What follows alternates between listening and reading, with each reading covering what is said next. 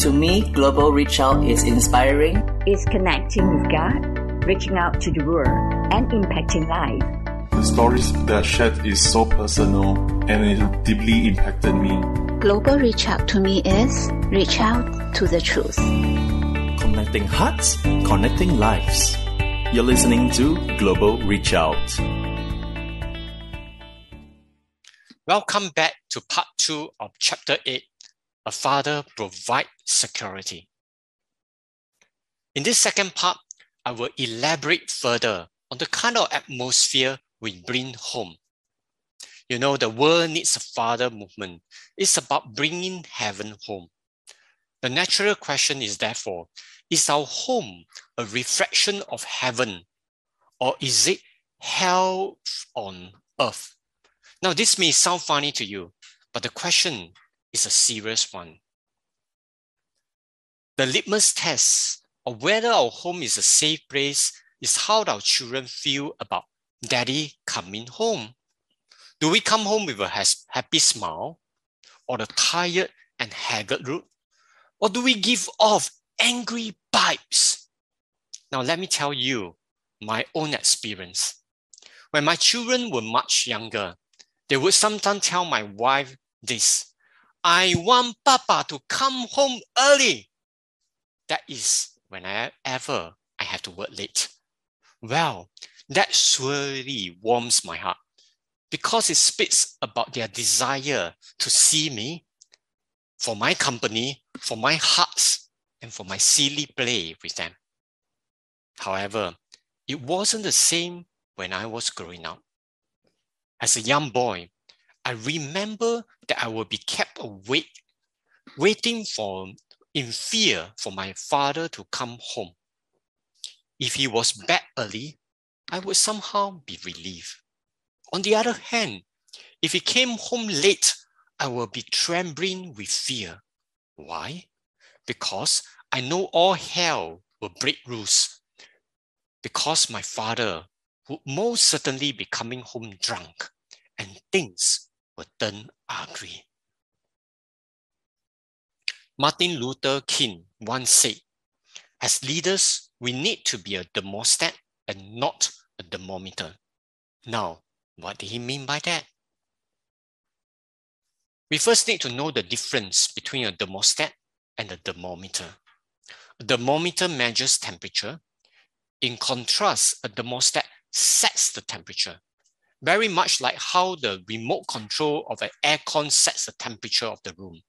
If it's too warm or too cold, we simply adjust the temperature accordingly.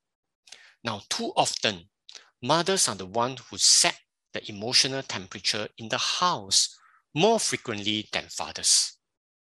Daniel Goleman, in his book, The New Leader, said, the leader is the most dominant ingredient in the emotional soup.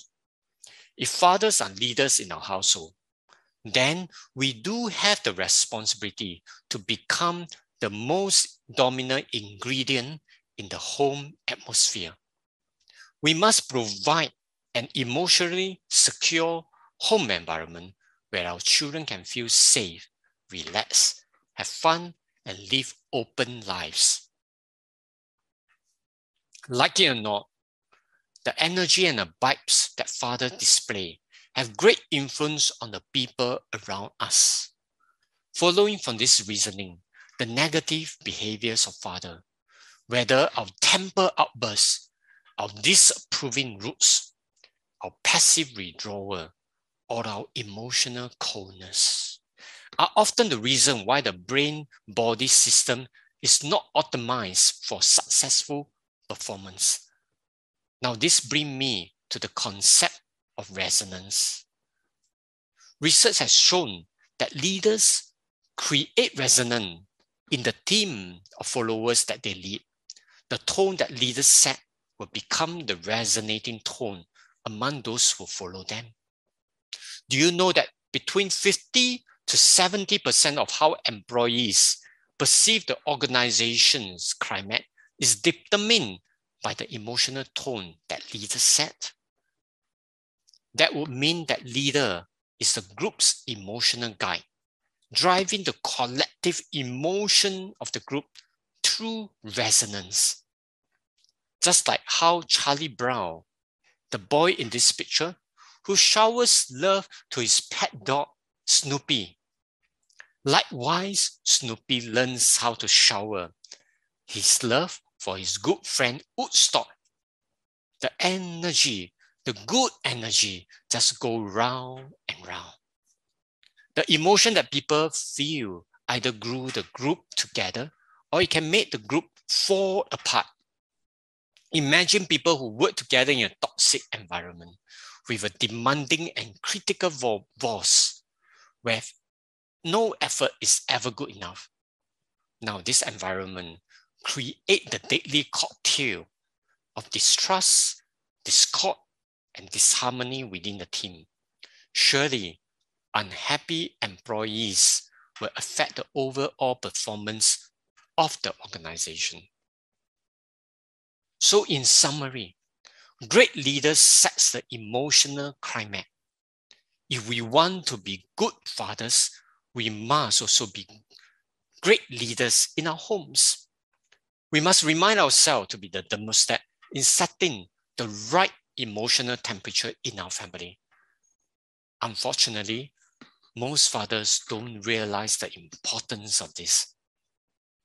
Without intentionality, our homes may become an unpleasant place of discomfort, anxieties, and sadness. Instead, with intentional effort, we can turn our homes into a happy hormone factory that can be a joy to live in. Sit back and relax and watch this short video with me.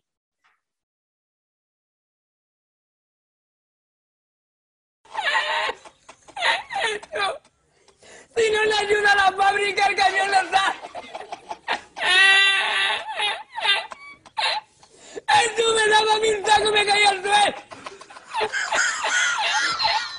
Yo ya cogía los sacos, los arrastraba.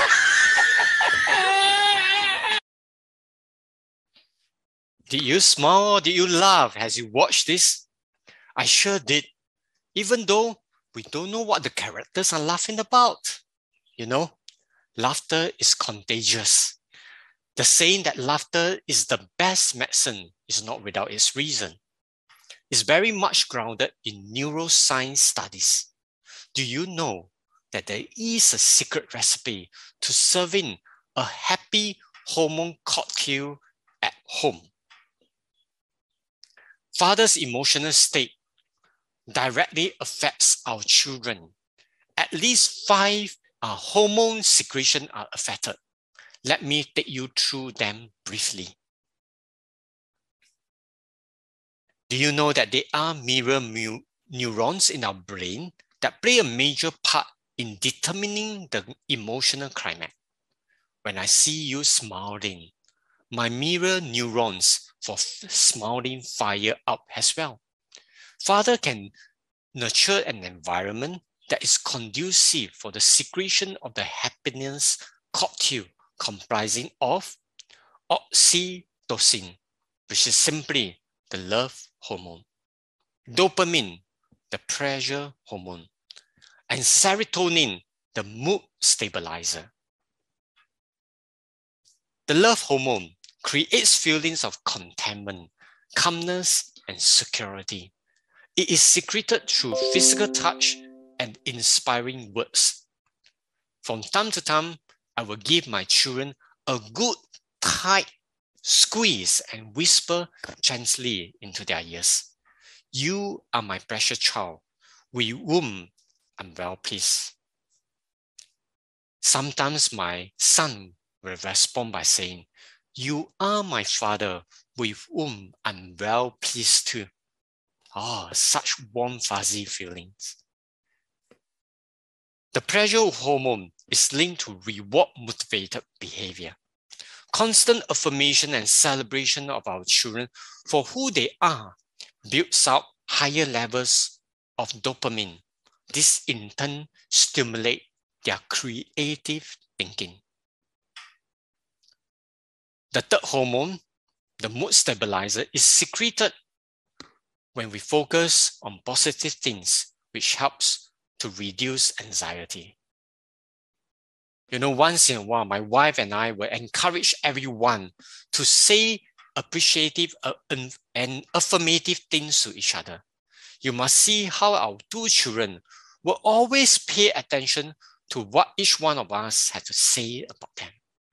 A smile will light up on their face when each affirmation is being given to them.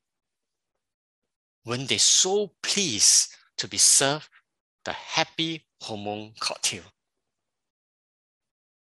Finally, the two remaining hormones are the immunoglobulin, or IgA in short. This hormone plays a big role in immunization against sickness. Do you know that when you are negative or angry for just more than 5 minutes, your body stops to secrete IgA and you are prone to illness? Perhaps the Bible has health benefits in mind when it encourages us not to let the sun go down on our anger. On the other hand, the excess secretion of cortisol, or the stress hormone, also weakens our immunity, making us feeling tired easily, and it impairs our judgment and our concentration.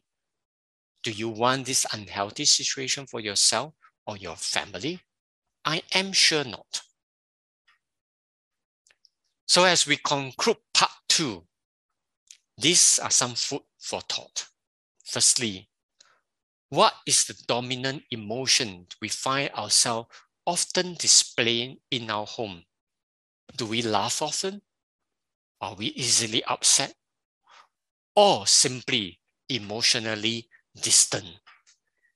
Secondly, how do you think your children and your wife feel about you coming home at the end of the day? I will see you soon in part 3. For now, thank you for listening in. The program is proudly presented by Global Reach Out. We welcome you to share our live enriching webcasts with family and friends through our website, global-reachout.org. Let's reach out to bless more lives together.